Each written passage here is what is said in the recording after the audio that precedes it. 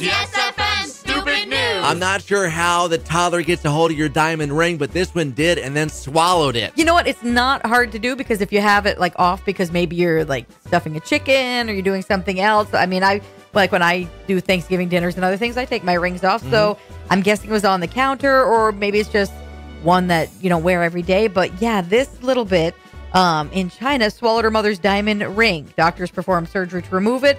The girl recovered after spending 2 days in the hospital. So thankfully she's okay. But like when I take my rings off, I have like a little dish on the back of the sink. So they're up high and out of the way where I also won't bump them into the sink. Yeah, that too. But then it stays away from the food and the dogs. Yeah. From me, it'd be the dogs that would pick it up and gone. Mm-hmm. And you're like scoping out the backyard looking for it to come out naturally. Yes, because somebody I know would not want to go to the vet and pay for that. Be like, it's going to come out in a minute.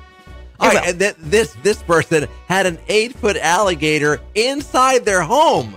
Yeah, now, you are from Florida. Yeah. How does this happen? You left your door open. But do you leave it open down there? No. It's so humid and with the bugs and everything. Well, I wouldn't think you would. Times of year it's nice. All right. So you had your door open. It's called a screen. You live near a pond or a lake, which are usually full of gators at some point. But it's do you use a screen then? You'd think, but apparently she had to call authorities to remove the unwelcome guest.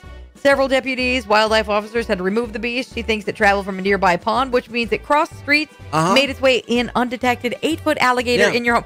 What are you thinking when you walk around the corner to get some more coffee out of the kitchen and then that's standing there hissing at you in the middle of your kitchen? I got to call somebody to come get rid of this. Do you back away slowly or do you run? You probably go out the front door with your cell phone calling somebody. Yeah, and hope that your dog's not inside getting snarfed up. These things do cost money. They don't just take them away for free. Oh, yeah, no. You're paying for that. Yeah. So keep the gators out of your house. It costs too much money. Shut your door, leave the screen.